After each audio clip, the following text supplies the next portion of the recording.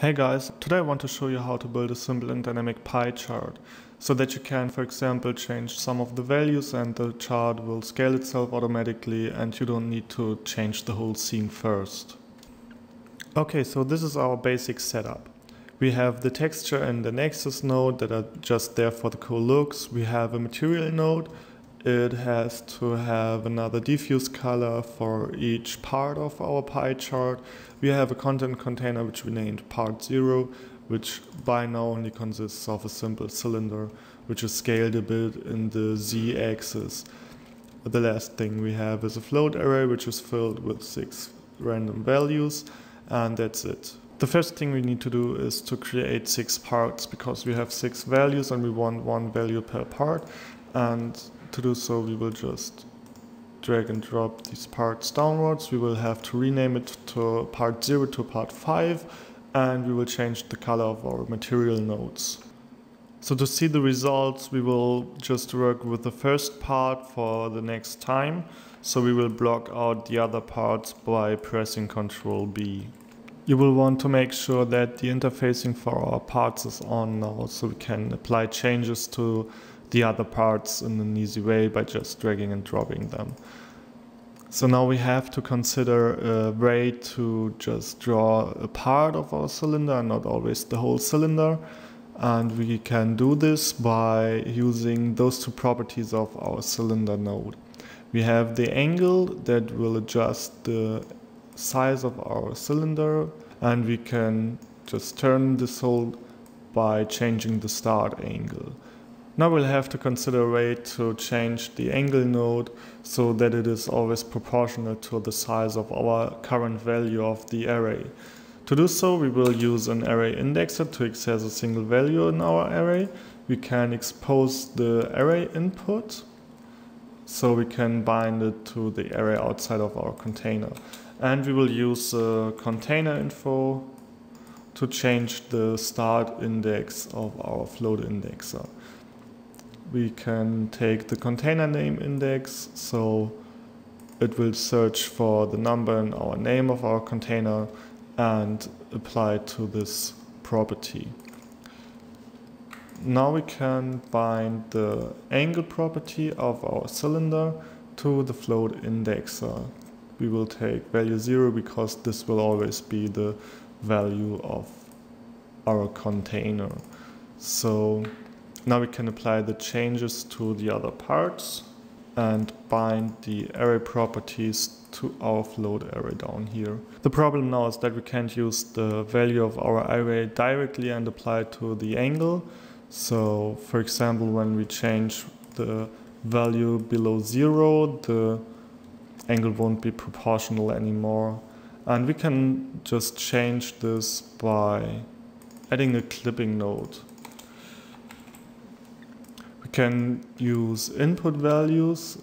We can adjust its minimum input, maximum input, and it will automatically clip it to the minimum output and max output values.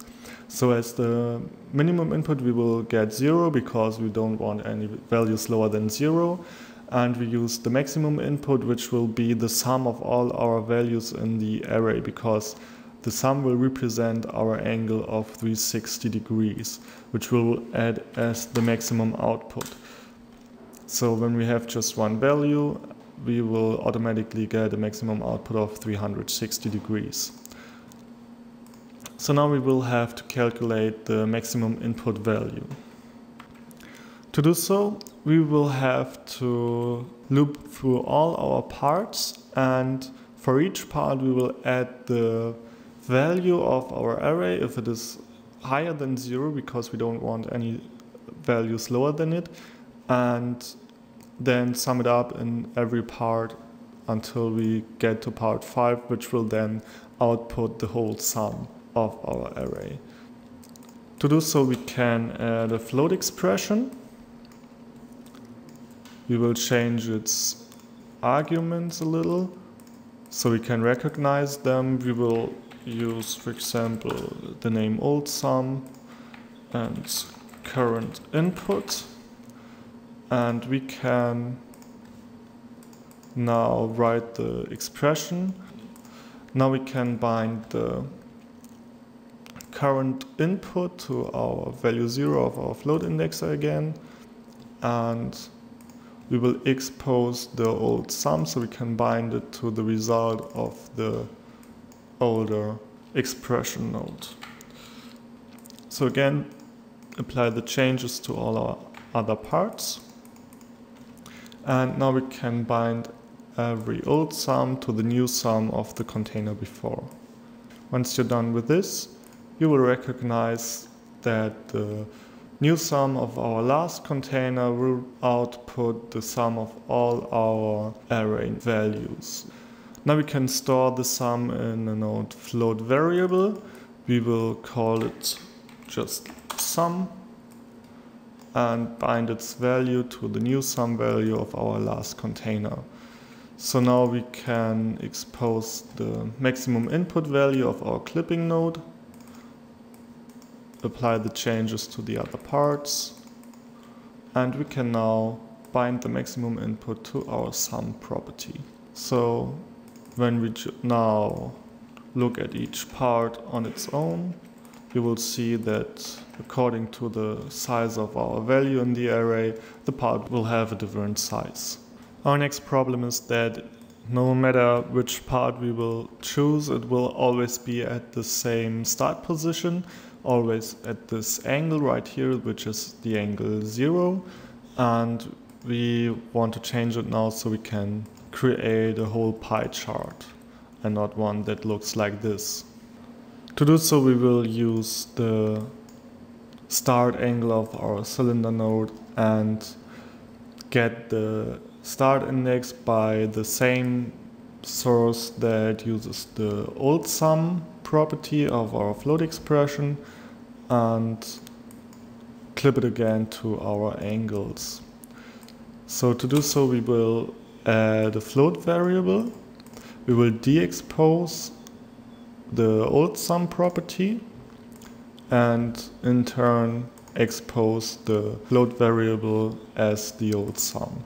So we can rename it now and bind the old sum property of our new old sum variable.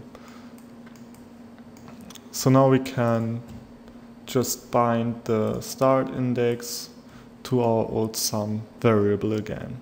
We will then need to add a clipping node, again like we did with our size of the angle.